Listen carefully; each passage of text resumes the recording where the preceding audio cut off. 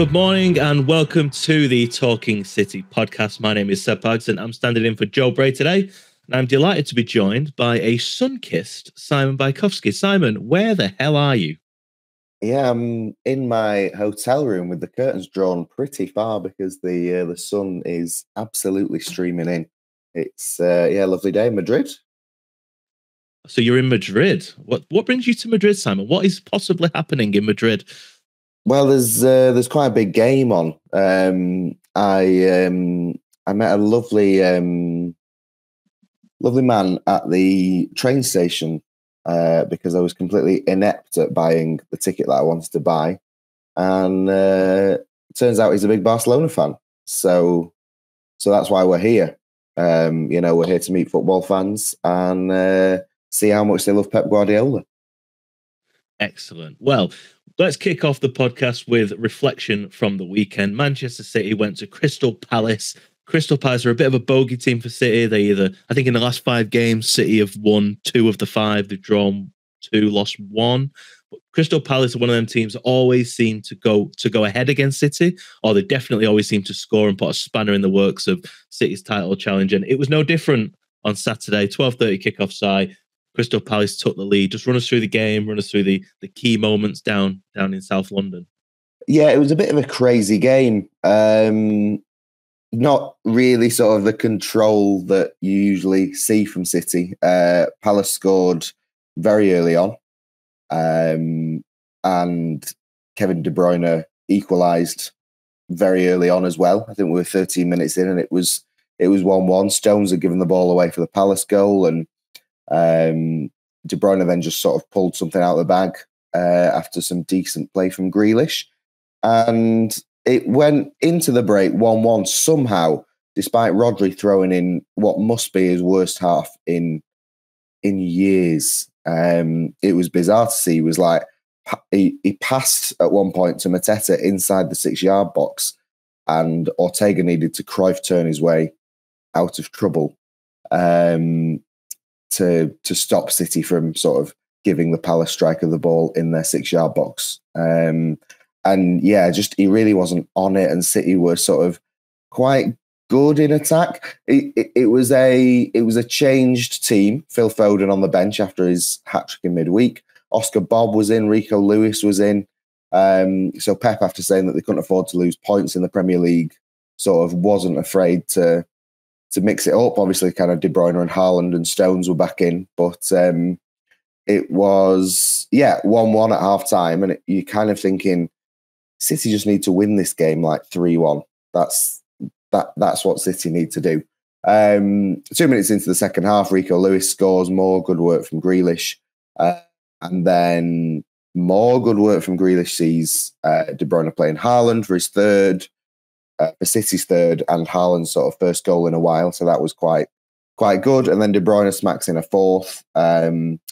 More kind of not great defending sees Palace get a consolation, but 4-2, which, considering the turnaround after Villa, was very, very good. Guardiola said afterwards, like, they were kind of too tired to be able to defend as they normally would, which, take what you want from that, but it did seem like they were not at their best, but they scored 4 goals, and that can only be a good thing for these big games coming up, because you always want City to be sort of in goal scoring form.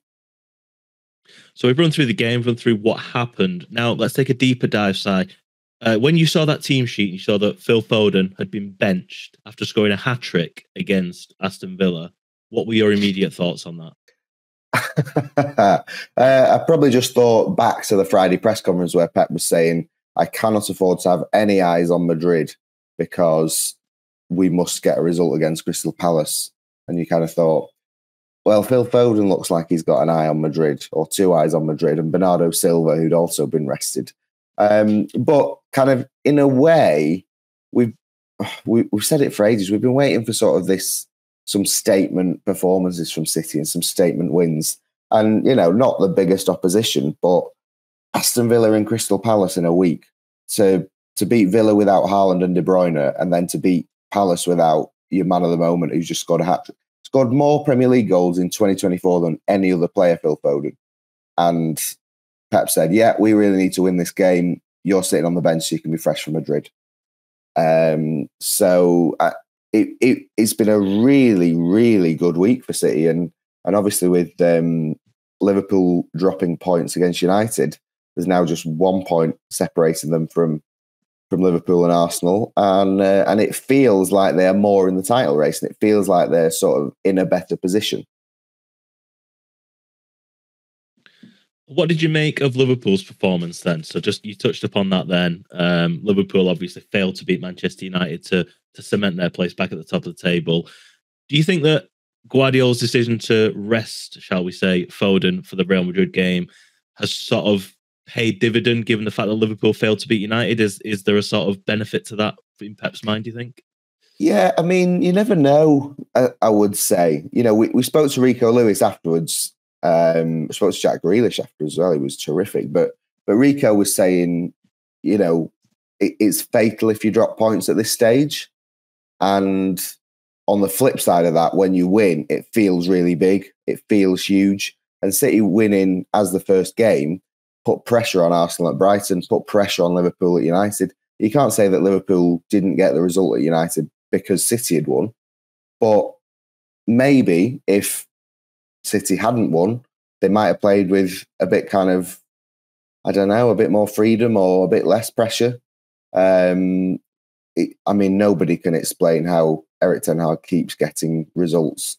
But yeah, like, you know, you sort of thought they might just get a result against Liverpool, you know, and they did. And the important thing is kind of that goal difference is maybe out the window now. You know, if City win all their games remaining, they just need Arsenal, Liverpool to draw, and they will win the league by a point. So it's for all the talk of sort of goal difference will be really important. That Liverpool result means that they're no longer 3 points ahead of City; they're only one. So it only needs one more slip from Liverpool for City to overtake them on points, which is again, it just feels like City are closer to the top. Just looking back on the Palace game then, and looking back on Kevin De Bruyne's performance, you gave him a 9 out of 10.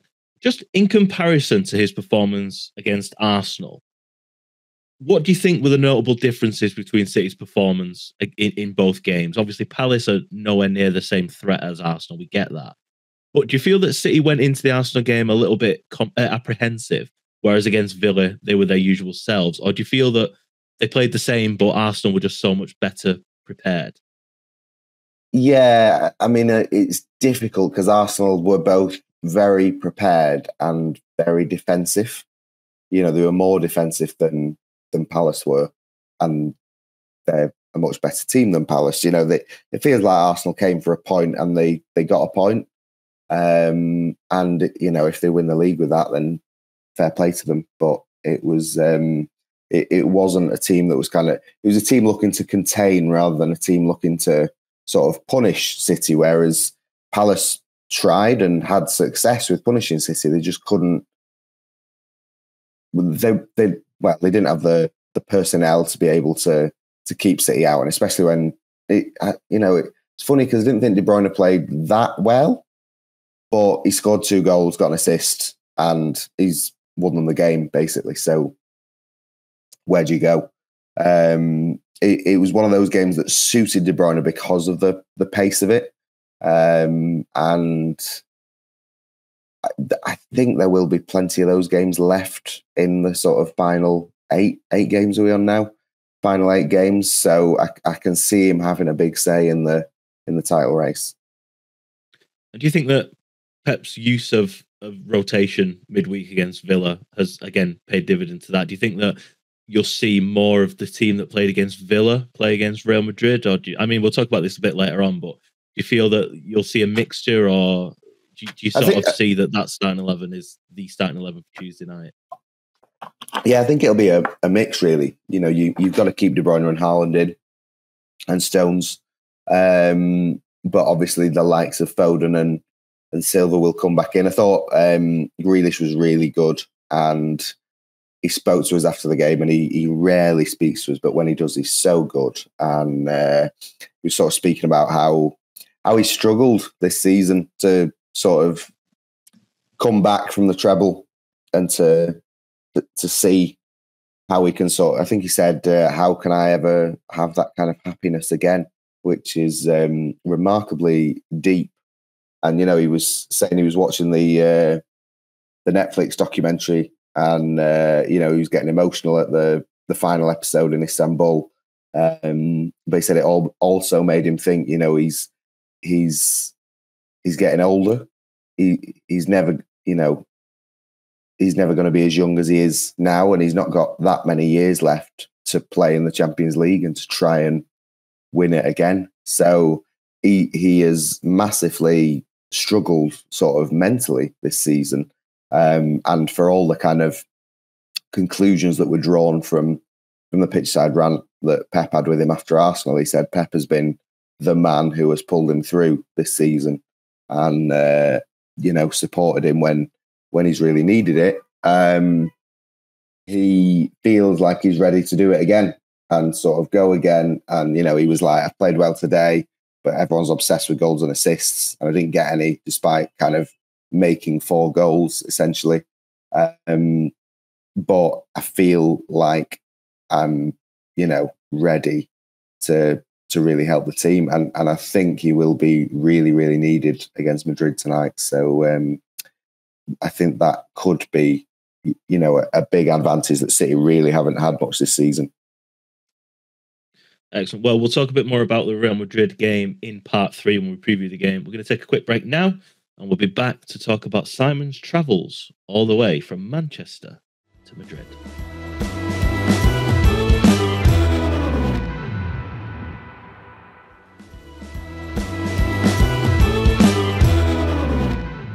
Welcome back to the Talking City podcast. I've done it again, Si, where I say city. That's really irritating. You please the American viewers. I don't know why I say it. I don't know why I say it. But anyway, welcome back to the Talking City podcast. Simon, you're over in Madrid, as we've established. So let's talk about that trip. What time did you have to get up yesterday to get a flight to Madrid to get that press conference at midday? Yeah, I was going to say you sounded like it was making out like it was a bit of a trek at the end of part 1, but it was a bit of a trek. Time was I up? I was up at 3 to get a 6 a.m. flight to Brussels, and then a 45-minute connection on to Brussels to Madrid, which was as smooth as you can hope for in these things, and so smooth. We were a bit late landing, which meant that I had to get a taxi rather than get the train to Real Madrid's training ground, but I still got there in time for their press conference with Carlo Ancelotti and Tony Rudiger, and I also got there in time for it, despite it being 15 minutes early. So I had a very, very good morning of plain sailing, really. Well, Simon, one thing I want to do now is just want to plug the sponsor for today's podcast, and that is NordVPN. We've been holding this off simply because I've been waiting for you to travel. So one thing you weren't prepared for in this podcast is for this conversation. So I want to say it to you as if you're a listener, but did you know that NordVPN allows you to have the cybersecurity that you need when traveling and allows you to encrypt your data to make sure that if you're on public Wi-Fi, when you're in Brussels or you're in Madrid, wherever you are, that your data is safe. Now, I know that you personally have a work laptop that will protect you from that generally, but if you were traveling on your phone or on your personal devices, NordVPN could allow you to watch programs from countries that are generally geo-restricted. So if you've got Netflix, for example, you'd be able to log into British Netflix if you're over in America for the city tour or wherever that may be in the summer. But listeners, if you are interested in joining NordVPN, you can sign up now using the link down in the description, which is nordvpn.com/Talking City. If you sign up to a 2-year plan, you get 4 months free. But the beauty of it is it's completely free to try. You get a 30-day money back guarantee if you're not satisfied. So yeah, check that out in the description. And Simon, I'm going to set you up with a NordVPN account. So next time you are traveling, when Arsenal get beat by Bayern Munich and you head over to Germany, that you can benefit from it as well. So, but on that, what is the weather like over there at the minute? It's very, very sunny. If I look this way, I'm blinded by the sun. Yeah, it was a bit rainy yesterday. Well, it was sunny when we arrived. It was a bit rainy in this sort of afternoon, evening.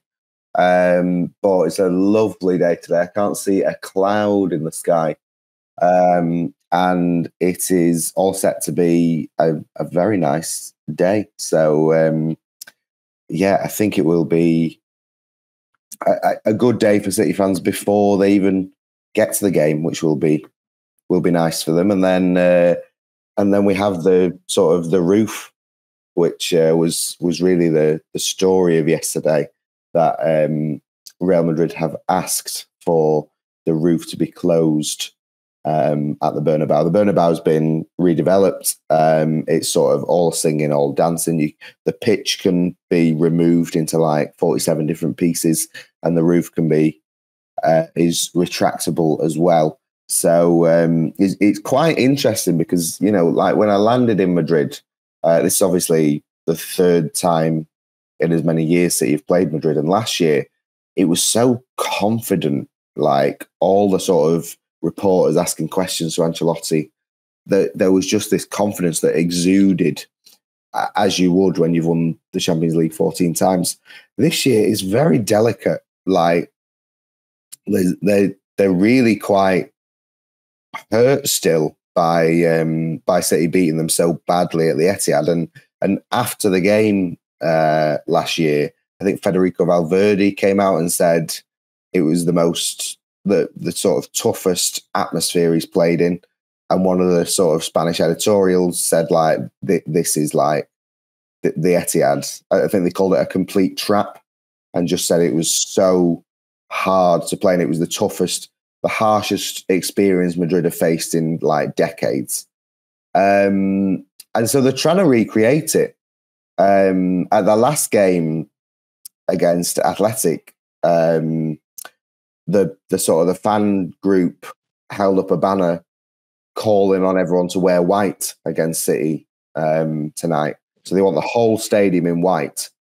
And the club have also asked UEFA, and City don't really get a say in it, so they expect UEFA to grant permission for the roof to be closed, to sort of add to the noise and make it even more intimidating. So, I mean, it's all just quite funny because they're doing all this for City. Like, City fans will just be very amused by that Real Madrid have just turned them into this massive beast that needs to be slain, which is absolutely true in the playing sense, but it's just kind of funny for all the fans out here. But yeah, the roof was on last night, and I was told it was kind of very refrigerated.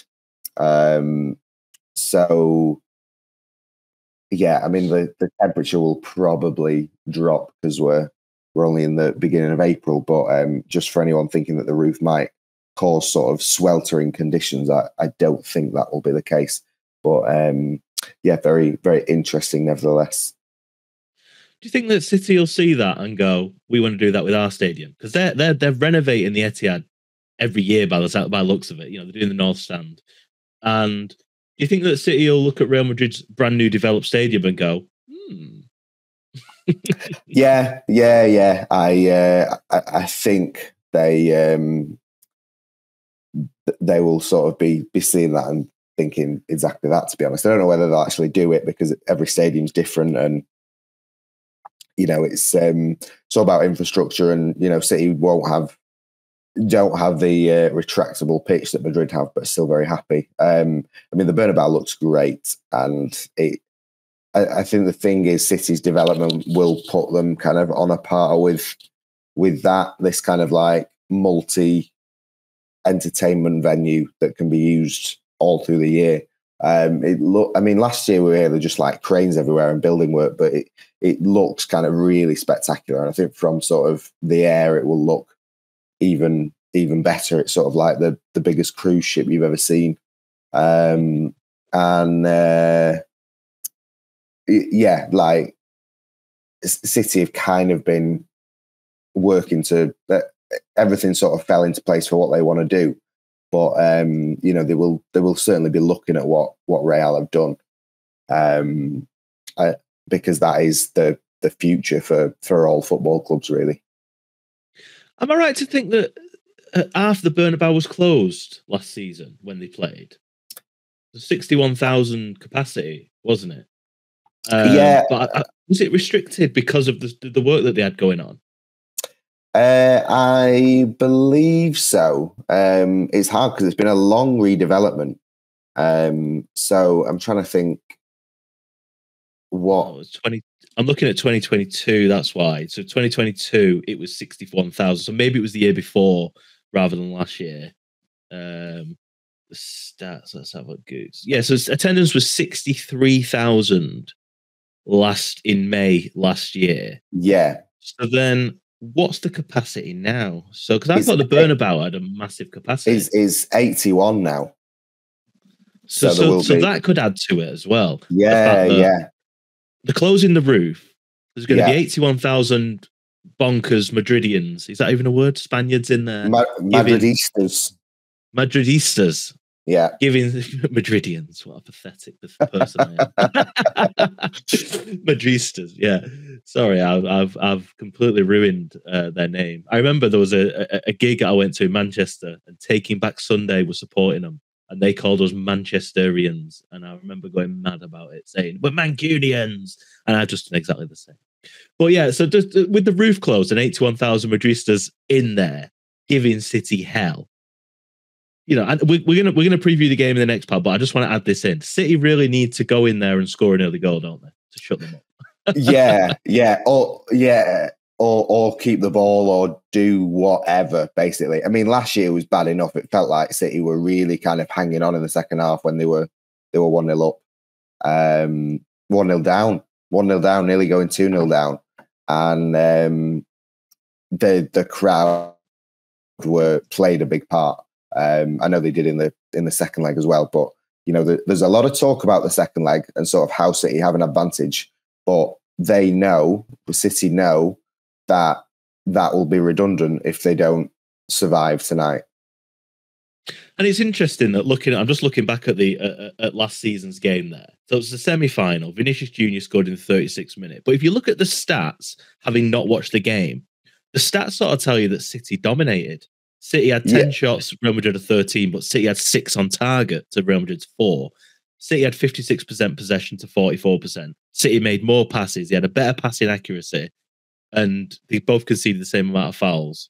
And it's like, I remember watching the game, and it was very tense. And then when De Bruyne got that equaliser, it helped. Yeah, I mean, what I remember from the game is City battering them in the opening 20 minutes, and I was looking at each other thinking, yeah, we're not going to swear, but City are playing very, very well here. But then the longer the first half went on, thinking Real Madrid are happy. Real Madrid are happy to let City be so dominant, and they're just sitting in and waiting to pounce. And then Vinicius scored that absolute wonderful goal. And suddenly Real Madrid just then started sort of moving through the gears, sort of tightening their hold on City. It was like a python just sort of choking the life out of City. And then they came up with a goal of their own to sort of break that hold and that pressure. So it was a thrilling game, and as thrilling as the 4-0 really for different reasons. And it was interesting, Guardiola last night saying that he kind of expects more that type of game across both legs rather than like any team running away with it, because he thinks they're a lot closer than they were last season, just because City aren't coming into the game in as good a shape as they were last year. Well, that's it, and it's the Bellingham debate as well, and the fact that they've signed Bellingham, they look a lot stronger, and obviously their new stadium and everything. They've not got Karim Benzema anymore, so they've got a brand new front line essentially. But we'll come on to that in part 3 side. To end part 2, I just want to talk to you about City's open training. Now, that happened while you were at 37,000 feet, traveling on your way to Madrid. But it was reported that Kyle Walker did a solo session just as the media were leaving their 15-minute window of opportunity. Simon Stone tweeted that. So from now the dust has settled and the travelling squad, they obviously are there, so they'll have arrived last night. What do you know? What's the latest update? I heard you mention before about something about Grealish. Yeah, so Kyle Walker and Nathan Ake haven't travelled due to injury. Josko Gvardiol was not seen in the 15 minutes of open training that the media have on a Champions League match day. He has travelled, so he is with the squad. He will be part of the squad, but Pep last night said that he is a doubt.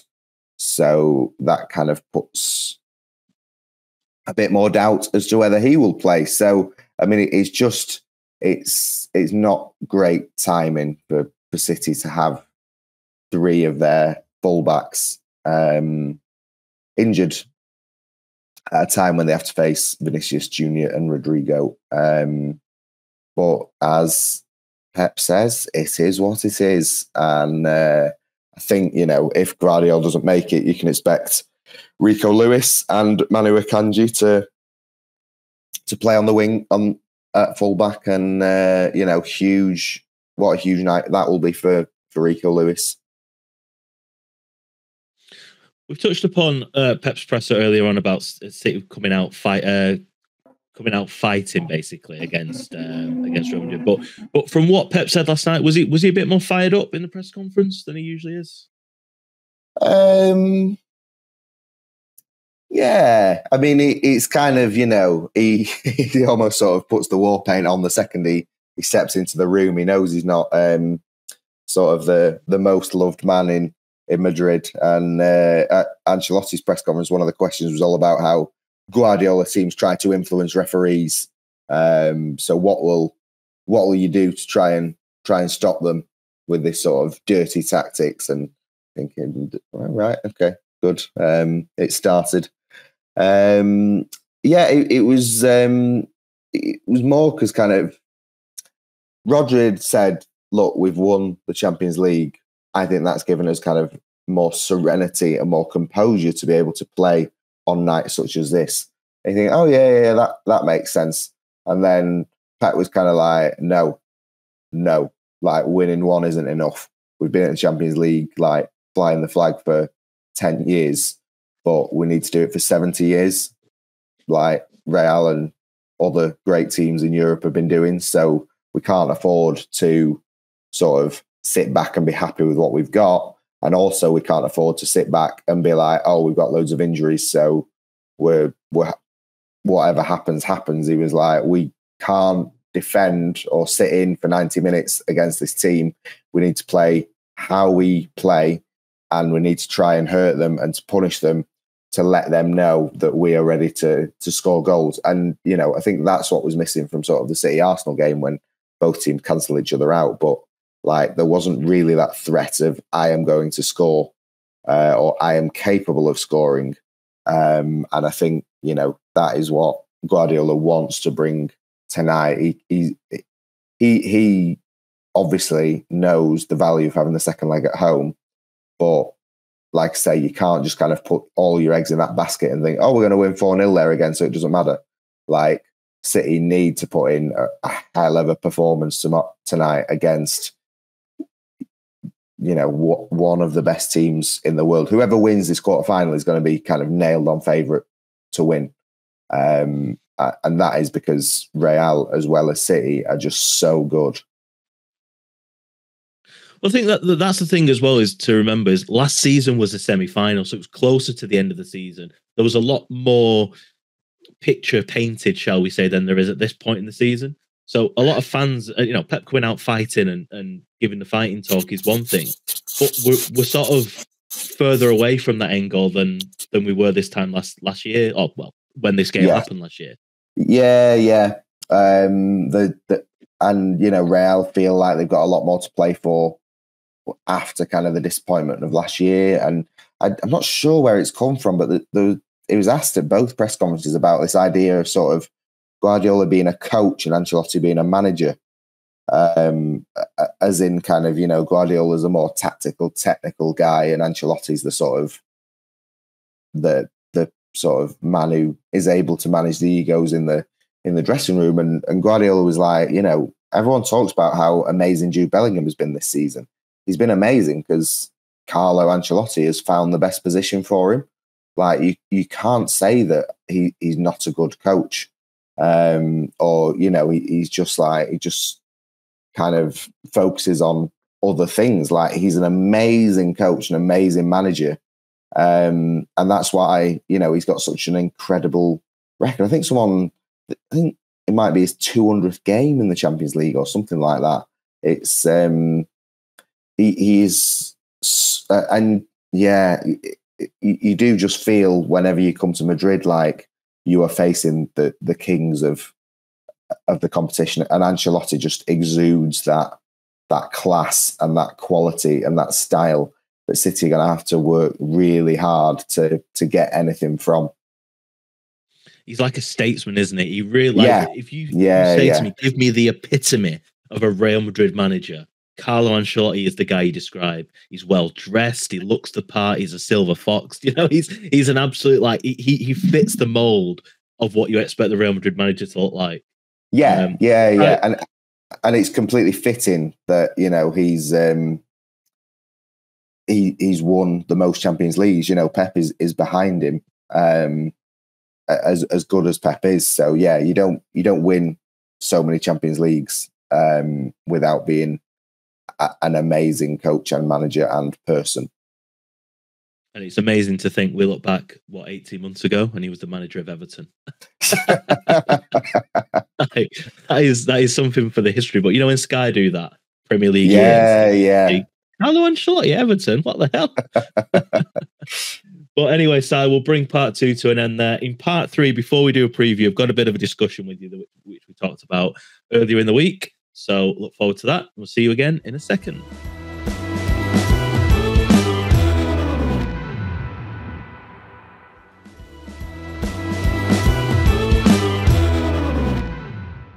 Welcome back to part 3 of the Talking City podcast. Si, I want to start part 3 with what I called the fan debate. Now, on Twitter over the weekend, I had a discussion with a guy called Andrew Wolf.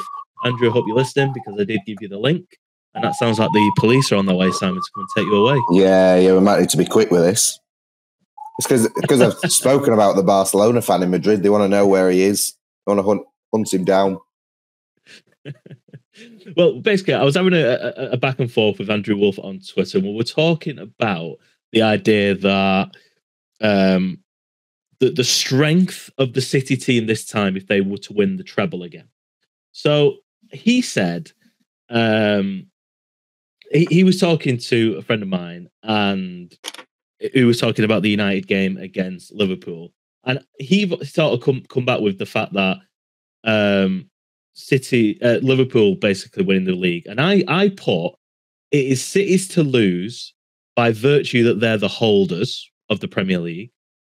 However, I imagine the first team to get knocked out of Europe will win it, as in Liverpool, Chelsea, Arsenal. City, Arsenal. So I then said, if City win the treble again, will this be bigger than last season's? So, Si, I want to put that question to you. And let me give you a bit of background on why I asked that. Is because last season, it felt like to me that City team was perfect. It had enough elder players, experienced players in it, and enough younger players to bring that rotation and to have that balance through the team. Whereas this season, you've lost Gundogan, you've lost Mahrez. I know Mahrez probably wasn't as key a player as I may look back on and think he was, but I still feel he was a key member of that squad in terms of the full squad. And then, whereas this season, I think that the pattern of players changed slightly, and bringing in players like Doku, and then obviously a lot of the injuries that they've had, City sort of got, I don't want to say got lucky, but they had a real, that they came to fitness, shall we say, at the right time, whereas now they're struggling with injuries. So do you think, and also, Arsenal are a lot better this season. They've got a year's experience of a title race under their belt. Liverpool have got the added bonus of Klopp's leaving, so we need to win it for him, as Liverpool generally have. They sort of live on these little moments of we need to do it for the manager, we need to do it for this, we need to do it for that. So And also the FA Cup run, I feel, has been stronger this season. They've had stronger opposition, and the opposition in the Champions League has been equally as strong. So that's my perspective on it. Do you agree or disagree?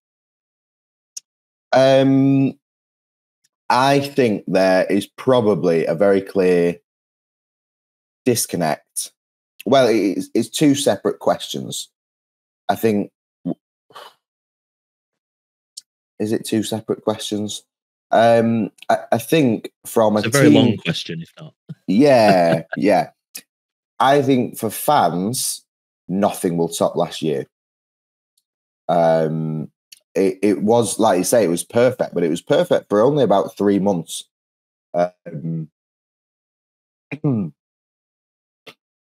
February, which is all. I don't think it could be perfect for sort of much longer. Or, for it to be as good. I think if you perfect the whole season, it gets a bit like not people can't stay as engrossed in it if you're as good for ages. And City have not lost a game since Aston Villa in December, but everyone's a bit like, you're still waiting to get good. It felt just like City really took control, and also straight after the Premier League charges, so there was a bit of galvanising there. There was Pep's Happy Flowers rant, which kind of really took everyone up as well. And there was just this feeling of like, oh my word, I think they're going to do it. As it came creeping on, they were an unstoppable force. They just destroyed Arsenal at the Etihad when they needed to, and then getting over the line against United in the FA Cup final, getting over the line against Inter. Like you couldn't have scripted it better, I don't think, from where they were in February. And it was kind of even sweeter, the fact that they beat United and, beating Inter as well. But also beating Real and Bayern on the way. And, for those fans that were in Istanbul, I've sort of spoken to a few out here who have watched the Netflix show and they say, that last episode just like really gets you. Because it meant so much to so many people, and they're just like unforgettable memories. And I don't think it's a bit like the Premier League title. So many fans just like, there's no getting better than Aguero, and not just because of the circumstances, but because it was the first time. The first time is always memorable, and for the Champions League being a competition that City have sort of tried to win so often and not won, it was kind of even sweeter. What I would say is, from a team perspective, winning the treble this year would just blow last year out the water. I know you kind of have to get there to do it and get over the line. And once you've got over the line, it's easier. But to do it again in back-to-back seasons is insane. Like, only 2 teams in English football have ever won the treble. Could City do it back-to-back? Like, no one's ever come close for a reason. And City have got injuries. The team is not as good as it was last year. But they're just finding a way to stay in. And, even like we spoke to Grealish at the weekend, he's found it really tough this season mentally. You don't factor that in. Like, that's what Guardiola's been banging on about all season. Like, he's so happy with where his team are because of where they could have been. And everyone could have been like, well, yeah, you're never going to win the treble again, are you? Like, it's understandable. You're not going to reach that level. But they're there. Like, it is really, really remarkable. And if they go on to win the treble, then it will trump last season, absolutely. But at the same time, City fans are not going to be as joyous at Wembley celebrating a second Champions League as they were in Istanbul celebrating the first, because you can't kind of put into words how much that kind of novelty factor comes into it. No, speaking to Foden about it over the weekend, he's a season ticket holder at City. And he was saying that him and his friend have booked 3 hotels at Wembley, the same hotel 3 times, for the FA Cup semi, the FA Cup final, the Champions League final, on the anticipation that they get there, because it's like it's at Wembley, so it's easy way to get there, easier to get there than having to book flights and everything. But with the addition of the Super Cup that City won, and then obviously the Club World Cup sort of factored into this season. No, it's sort of in the calendar year, but also this season. They didn't have that last season. So to win the treble this season, and on top of that, the Club World Cup and the Super Cup, and then hopefully they want to win the Charity Shield, which I don't think they've won recently, have they? No, Grealish said they've not won it. They've lost the last 3 or 4, yeah. Yeah, but to win the 5 biggest trophies you can win in a single year is unheard of. It would just be absolutely out of this world if City managed to achieve it. But at the same time, the fans will always hold Istanbul up as their greatest moment, and that's completely acceptable as well. And as well, this year it's 25 years since Gillingham, 25 years since that that Paul Dickov moment, as it's remembered, or the save from it is, and people will sort of talk about that, but I think 25 is only much more significant than 24 in like our heads. Last year it was like it's 24 years since that, or it's 2020 since we got promoted to the Premier League and didn't get relegated or whatever that is. So I don't think the fans will be like, oh, it's more special because it's 25. They will just sort of view it for what it is, but it will be kind of. I probably wrote 24 years since Gillingham last year in my copy because it was a thing, and it will be again. But it's I was thinking last night actually on the metro back. I was having a conversation with someone, and it was like you think back to earlier this season, and it straight after City won the Champions League last year, there were sort of big talks in Abu Dhabi with the ownership and Pep and people, and they basically said they want to have the sort of Champions League domination that they've had in the Premier League for years. They want to dominate the Champions League, and that doesn't mean they're going to win it every year, but it means sort of get into finals, and a bit like 2021 they got the final, 2022 they were kick away from the final, 2023 they won it, 2024 they want to be there again. So I think because they're not as good a team this year, they've got more chance of winning the Champions League than they have the Premier League, and so not winning the Premier League would obviously be a huge disappointment. But if they were able to win back-to-back Champions Leagues, that would be, again, like seriously elevating this team in the list of sort of the greatest ever teams that we've seen in football. And in addition to all of that, if they win the Premier League this season, they'll be the first team to win it 4 in a row. Well, yeah, that is. So, if they win one of the two, then they're getting bumped up in history.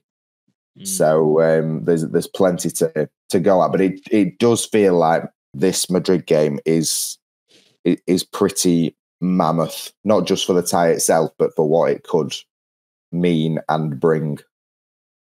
And Pep Guardiola has to keep a lid on all of that, because you guys are going to be asking those questions from now on. Is the treble going to happen? And he's going to snap like he snapped at Joe last year.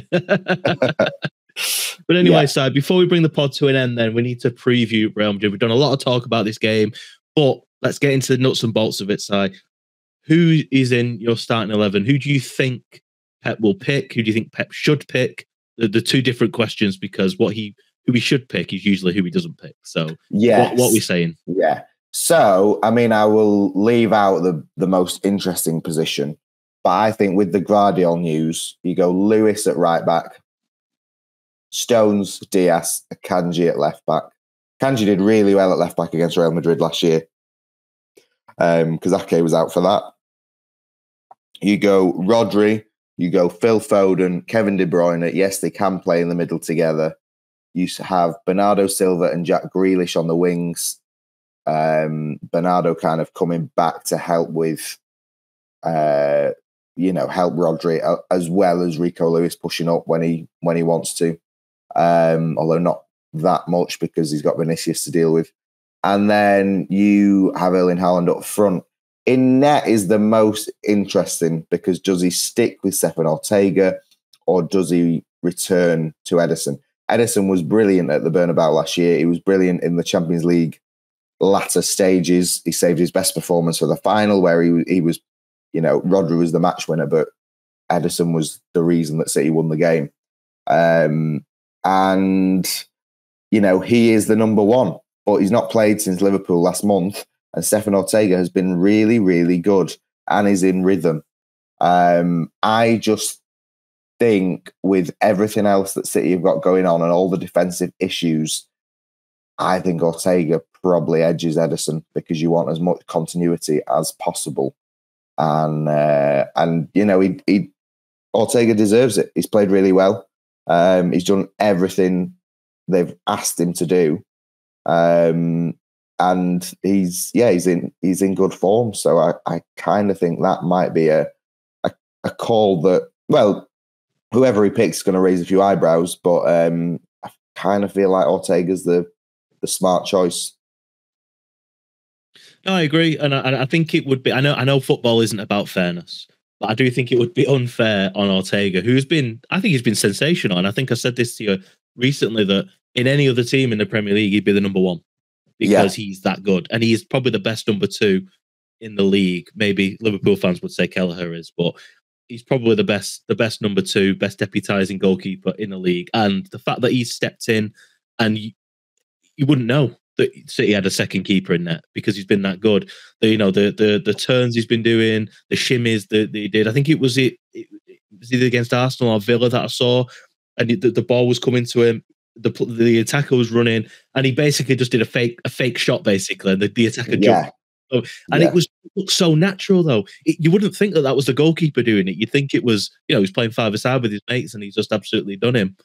And you're like, that was a very important moment in a very important game, and he's just made the guy look silly. Yeah. I think if Ederson's going to come back in, he'll probably come back in against Luton at the weekend.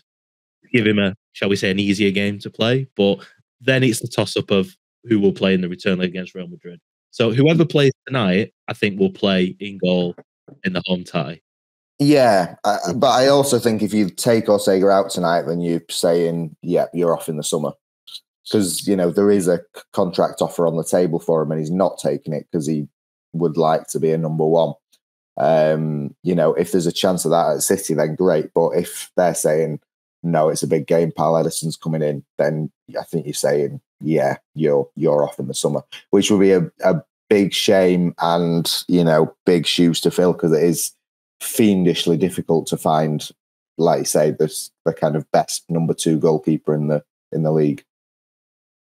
Yeah, and potentially it could be shop window time as well. If he does want to leave, could put him in the shop window to say, well, we're going to get rid of you in the summer. Here's your opportunity to show how good you are, so we can get as much money as we can for you.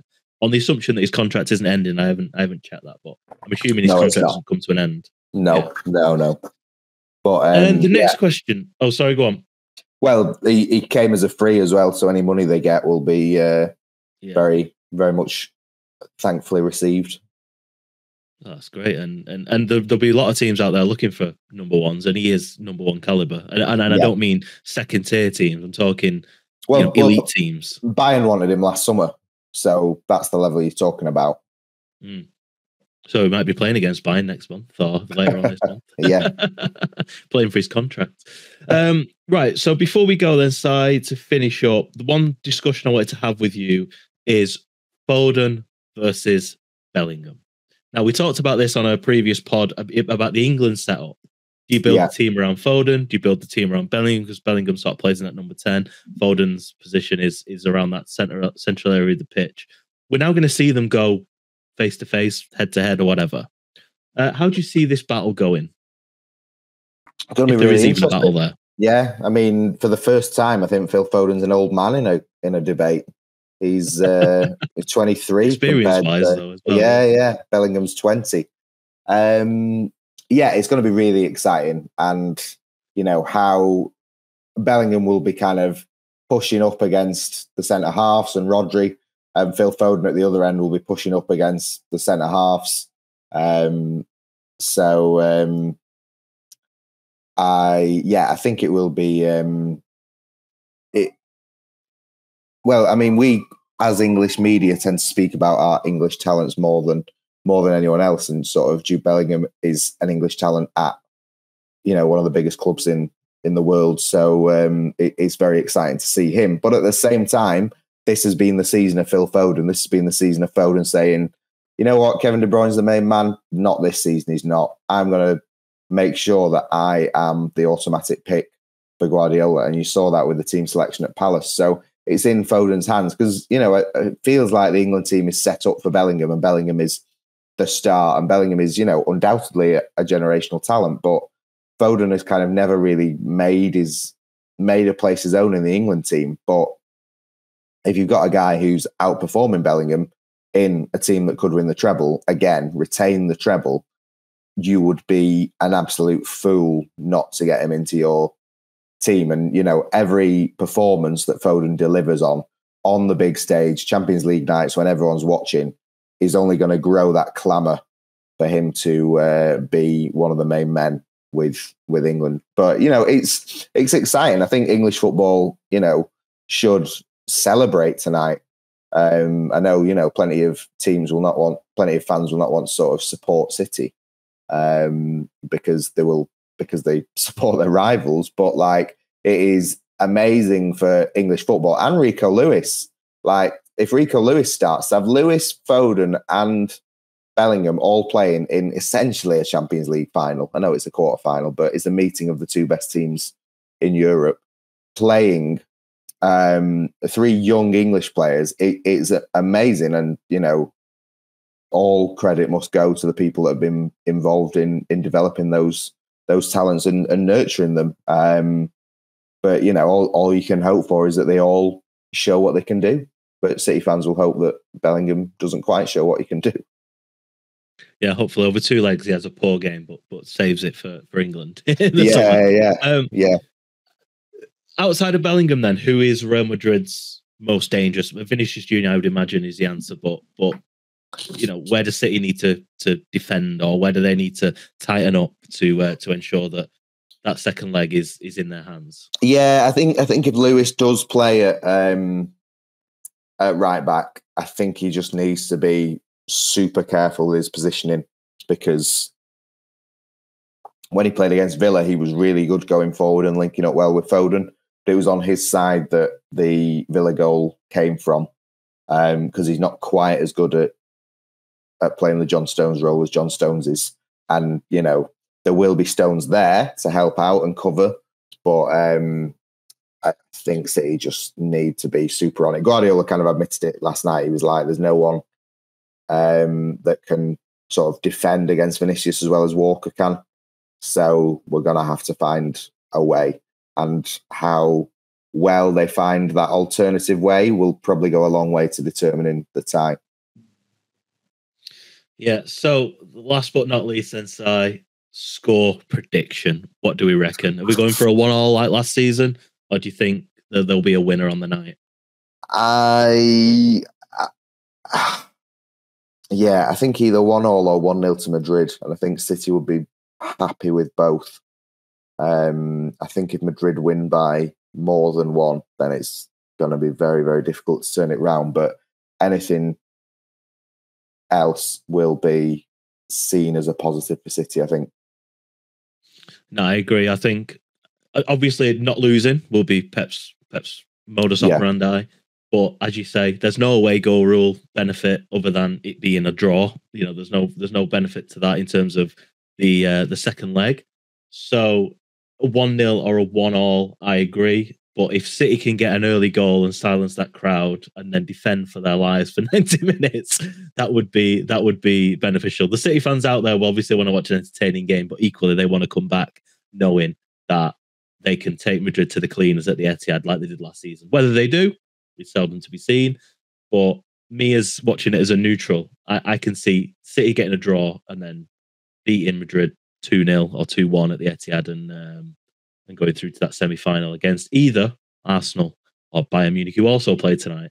And obviously Saka, if he's fit, will be playing another young English talent on the pitch. So, and Declan Rice. Declan Rice, of course, yeah, I forgot about Declan Rice. And then Ramsdale on the bench, maybe. So another English player that will be shining in the summer, hopefully. But anyway, so anything to say before we go? No, just very much, it's always big to come to Madrid. It always feels like, a real football match and a real experience. And one of those days where you feel very lucky to be doing the job that you're doing. Just the way that the sun is resting on your face now, you look a bit like Ziggy Stardust. Yeah. I feel like Ziggy Stardust. Anyway, that'll be it for this edition of the Talking City podcast. It is a day late simply because Simon was traveling yesterday, so we decided to record this morning from sunny Madrid. Don't forget, listeners, if you are interested in NordVPN, it's nordvpn.com/Talking City. You can get 4 extra months on a 2-year plan, 30-day money-back guarantee. If you are traveling and you need to protect yourself, well, NordVPN is the one. If you can get a bit of discount, then happy days. We will be back on Friday to preview City's game with Luton and bring you all the news and gossip from the Madrid game. And Simon will give us a full breakdown on that. So until then, Simon, it'll be probably Joe back, but it'll be you and one other. Until then, see you very soon. Thanks for listening. Don't forget to leave a 5-star review if you wish. And as I say, we will see you on Friday. Toodle pip.